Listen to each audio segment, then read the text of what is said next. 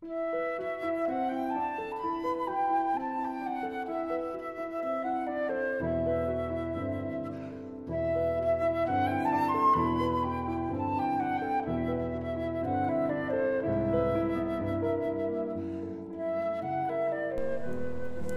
then the second mod that we're going to install is the Oblivion script extender.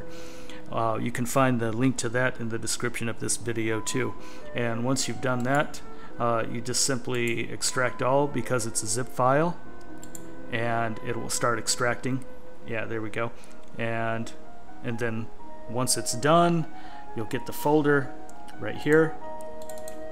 And all you have to do is just find the, oh, actually you have to remember, you should always read the readmes. Every time you download something, read the whole thing. I know it's annoying to have to read everything, but do it, because otherwise you'll make mistakes. So since I purchased the Steam version, I have to copy all of those DLL files. So I'm going to copy this, I'll go ahead and copy this too, and all of this.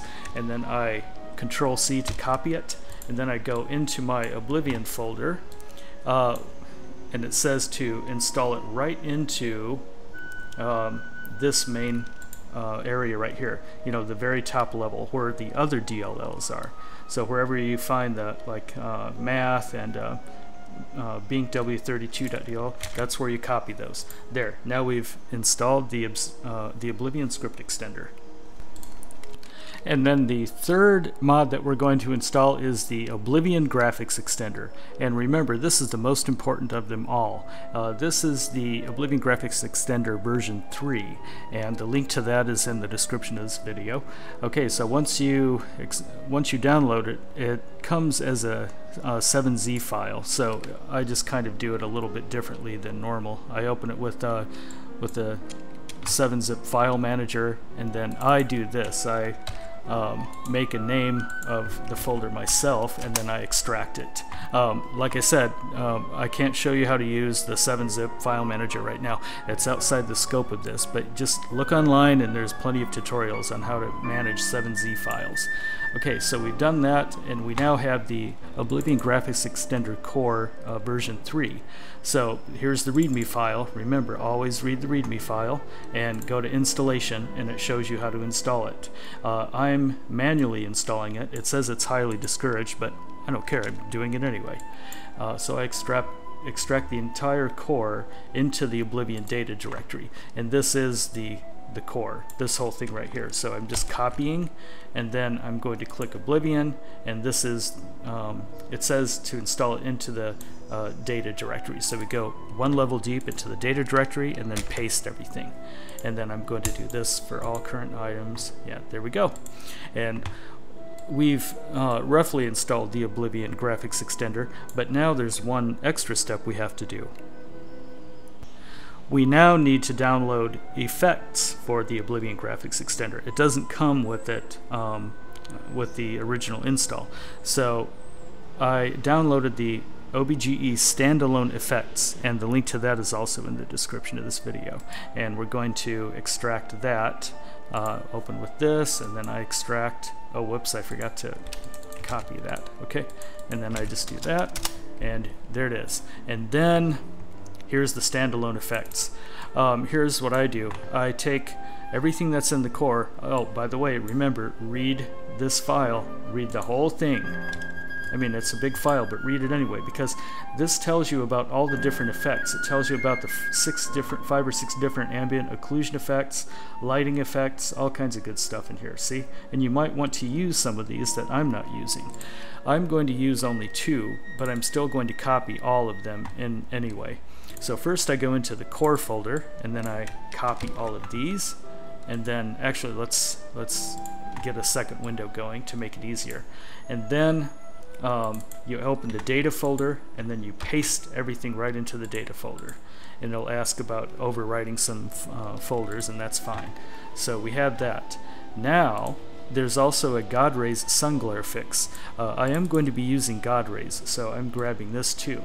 So I simply copy this and then paste it over here right into the data folder. There we go. So now that we've downloaded and installed the Oblivion graphics extender, we have to configure it. And all of the effects are in the folder shaders. And remember, it's in the Oblivion folder, then data, and then shaders. So we go in here, and here's all of the different effects. Now, to activate one or two of them, you simply go into this shaderlist.txt, and you type in the names of the shaders that you're going to use. So I'm going to be using godrays.fx and volumetric, whoops, make sure you spell it right, volumetric ssao.fx. There it is. And then save it, close it.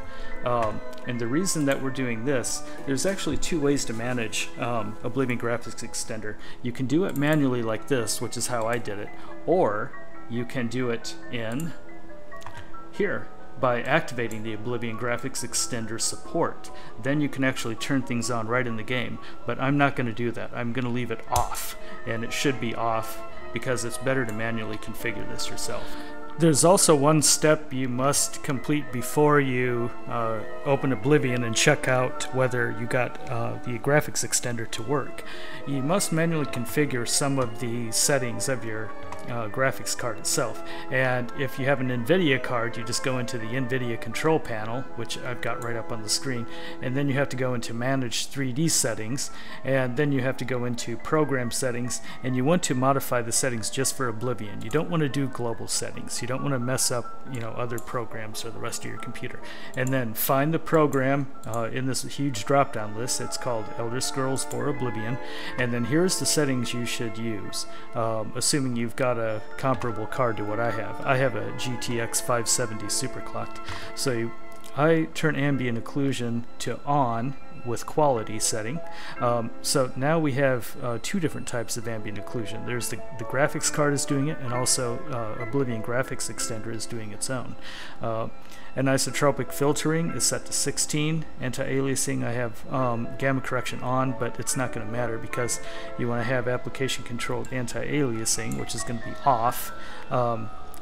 Use global setting for the CUDAs. Maximum pre-rendered frames 0. Let's see what else is important. Yeah, set negative LOD bias to clamp. Set texture filtering to high quality. Threaded optimization to auto. Triple buffering on. Texture filtering off. And vertical sync, let the application decide. Those are the settings. If you don't have just the right settings, the God rays might not work, and they might actually blow up. So you just have to kind of mess around with these and tweak these until you get it to work right. And here we are in the game again. So we now have screen space ambient occlusion working both in the Oblivion Graphics Extender and in the NVIDIA drivers. And then in addition to that, we also have God rays working now. There they are. So, and the final part of Oblivion Graphics Extender that I wanted to cover is the liquid water effect. That's a separate file. You have to download it, and you can find the link in the description of the video. So after you uninstall it, we get this OBGE liquid water. Now open the folder, and you need the shaders and the textures and the liquidwater.esp, and all we do is just find our data folder, the Oblivion data folder, and then we're going to copy that right into the data folder. And of course it always asks this, and that's fine. You also want to check out the README, because the liquid water has a README too. And I don't know why it's going so slow again, but there we go.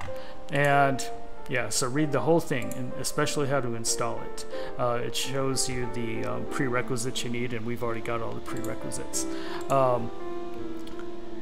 There's one thing you might want to also check out here.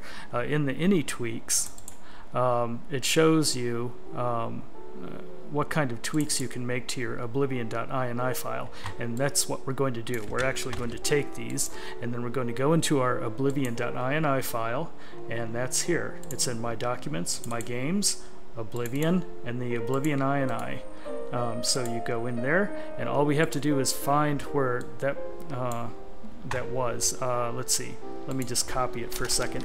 This is not where it goes, but okay, use water reflections. So we're just going to search for that actually. So use water reflections. and it takes us right there. There we go. So now we're going to take those 4 lines and replace it with 1s. And whoops, there we go. Good. And then we save our INI file, and now we're going to hop into the game and see what all of this looks like. And by the way, before we hop in, I forgot to show you what your Oblivion mod manager should look like now. The 3 main ESP files should be at the top. The OBGE liquid water should be there, and you should have it checked, but do not check the Oblivion graphics extender. Do not check it because we configured it manually. Okay, so here we are at the Imperial City waterfront. Just to take a look at what the vanilla water looks like in Oblivion. So the vanilla water is kind of bland, actually. You know, there's some glare, but that's about it. You can see through the water, but it doesn't do much, and it doesn't reflect all that much either. So now we're going to switch to the Oblivion graphics extender with liquid water. And here we are with Oblivion graphics extender liquid water. First of all, you can see the water caustics. Those are those rays, those orangish rays that are reflecting on the ground, you know, like on underwater. You can see that there's refraction, so the anything that's showing through the water is being refracted, particularly at the bottom of the lake. And you can also see how everything, including the trees, are now being reflected. And eventually, once we install more building mods, even more will be reflected. And that's all for part 2 of my Oblivion Extreme Graphics tutorial.